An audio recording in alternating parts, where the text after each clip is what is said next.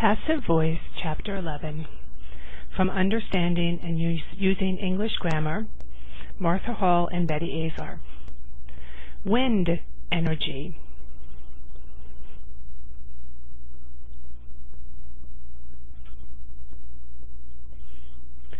The earliest known use of wind power was the sailboat, and from this technology, windmills were invented.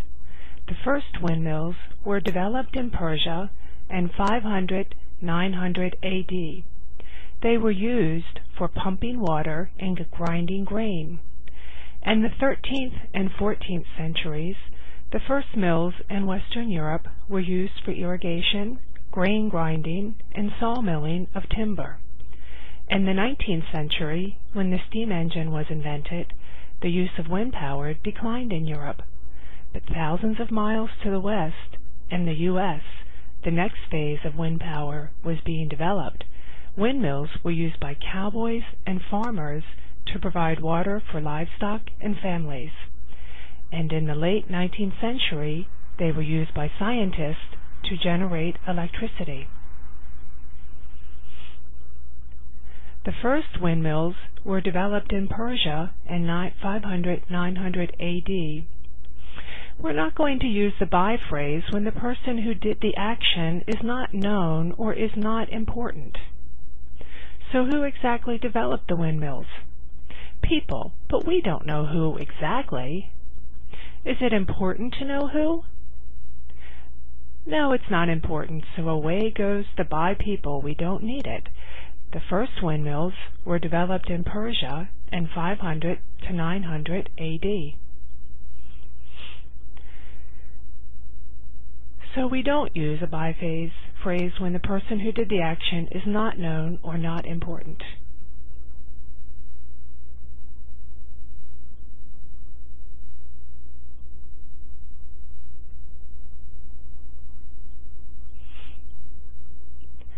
We do use the by phrase, meaning by plus the agent, for important, interesting information. And in the late 19th century, windmills were used by scientists to generate electricity.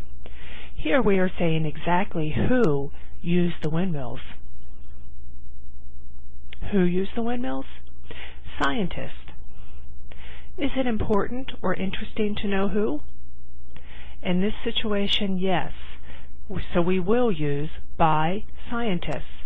Remember, the scientists are doing the action. Complete the sentences with the verbs in parentheses. Some sentences are passive and some are active. I will give you a few moments to try to complete the activities yourself.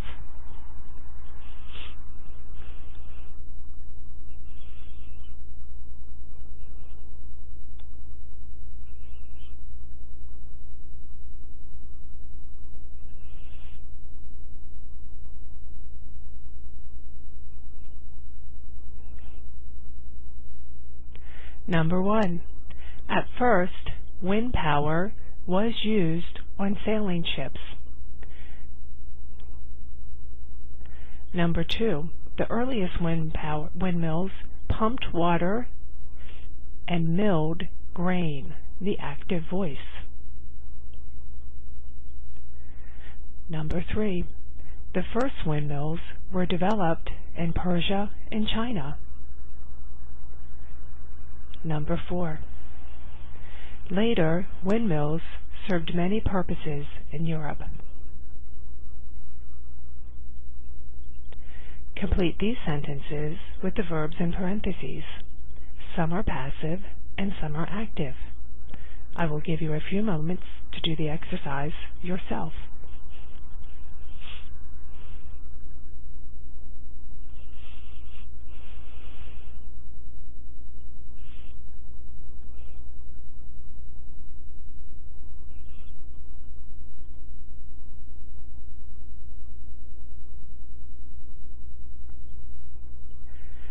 Number 5. The use of windmills declined in Europe in the 19th century when the steam engine was invented. Declined is in the active voice, was invented is in the passive voice. Number 6. In the western United States, windmills were used by cowboys and farmers to provide water for their horses and cattle. Here is a picture of windmills as they are used today.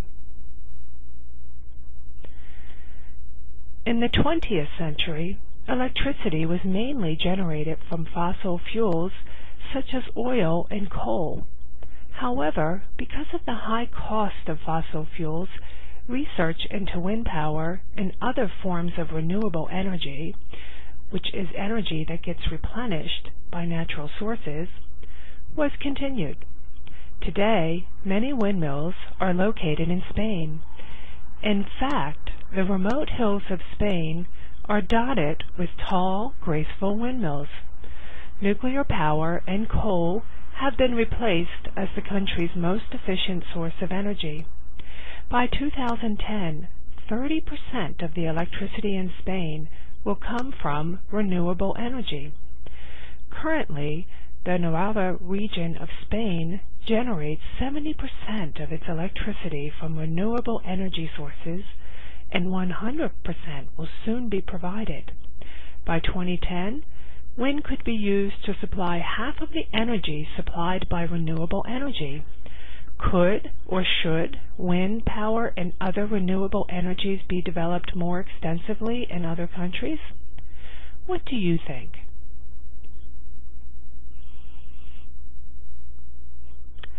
Use the passive form of a modal to express a possibility or advisability.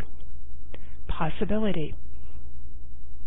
By 2010, wind could be used to supply half of the energy supplied by renewable energy. By 2010, it is possible for wind to supply half of the renewable energy. Possibility could and advisability should. Could or should wind power and other renewable energies be developed more extensively in other countries? Is it possible to develop wind power? Is it a good idea to develop wind power? Could gives us the example of possibility, and should gives us advisability. Is it a good thing to do? Use a non-progressive passive to describe an action that happened earlier. Today in Europe, the greatest number of windmills are located in Germany.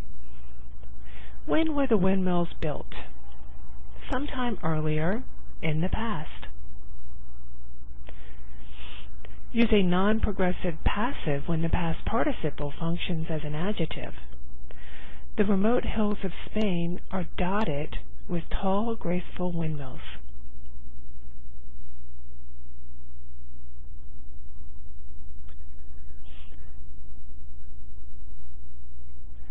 Use get with a past participle to give the idea of becoming or changing.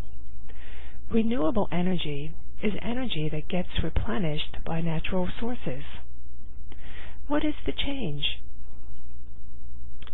Oil and coal can't be replenished. New sources such as wind and solar power can be replenished. Complete the sentences with a passive form of the given verb. I will give you a few moments to try to complete this yourself.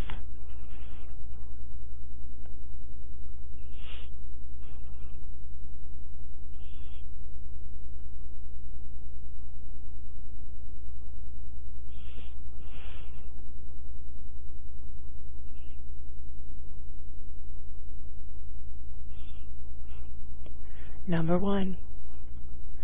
Fossil fuels are located in the ground. Renewable fuels can be found in many different places. Number 2. The government said that windmills are going to be built along the coast over the next 2 years. number 3. As wind power becomes more popular, some hills in Spain are being covered with windmills.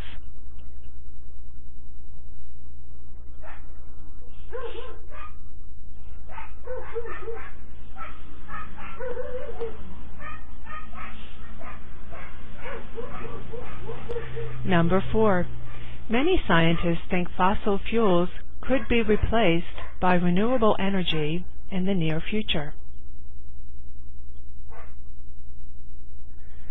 Electricity from windmills and other forms of renewable energy is getting popular in many countries.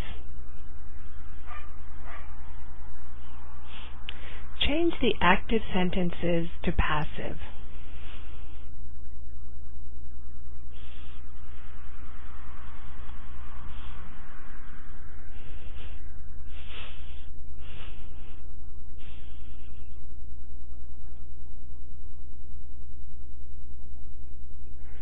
Number 1. Active. 100 years ago, most people heated their homes with wood or coal. To make this passive, we will say 100 years ago. We're going to move the object into the subject position, most homes, and then add the verb to be plus the past participle, were heated with wood or coal. We don't need the agent by people because people, it's obvious and it's known. Number 2, active. Today, more and more people are using renewable energy sources such as wind or solar. Passive. Today, renewable energy sources such as wind or solar are being used by more and more people. In the second sentence, we will use the agent by more and more people because we want to express the idea that the number of people are increasing. It's not just that it's by people, but by more and more people.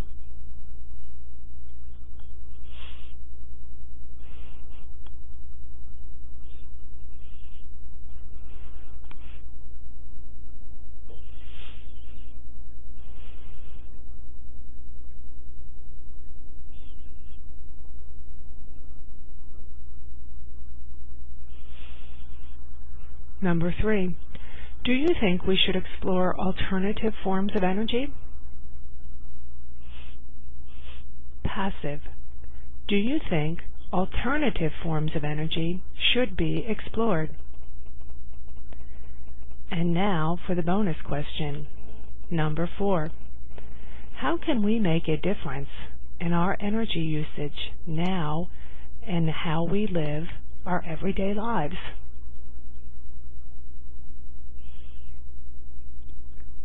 Find the object and move it to the subject position.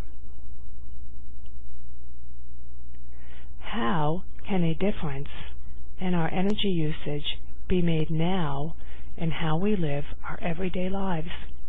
A difference is now our subject. Our modal verb is can be made, but the can as the helping verb comes before the subject, a difference. The end.